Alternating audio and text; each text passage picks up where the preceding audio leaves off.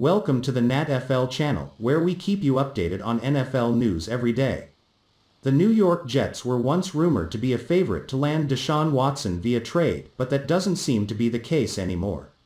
Amid a recent appearance on ESPN's Get Up, ESPN's Jeremy Fowler revealed that the Jets are probably not in the running for Watson.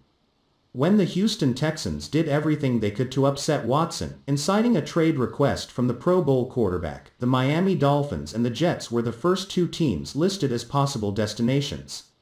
A large reason why the Dolphins and Jets were described as likely landing spots was due to both of them having 2 first-round picks in the 2021 NFL Draft. It's going to take a historic ransom to pry Watson away from Houston. And seeing that New York is the only team that could offer 4 first-round picks in the next 2 seasons, they were considered a team that could make a serious offer for Watson's services. However, Watson has a no-trade clause in his current contract, allowing him to choose where he's traded. Fowler reported that the San Francisco 49ers and the Denver Broncos are 2 teams he's heard that Watson would be interested in joining.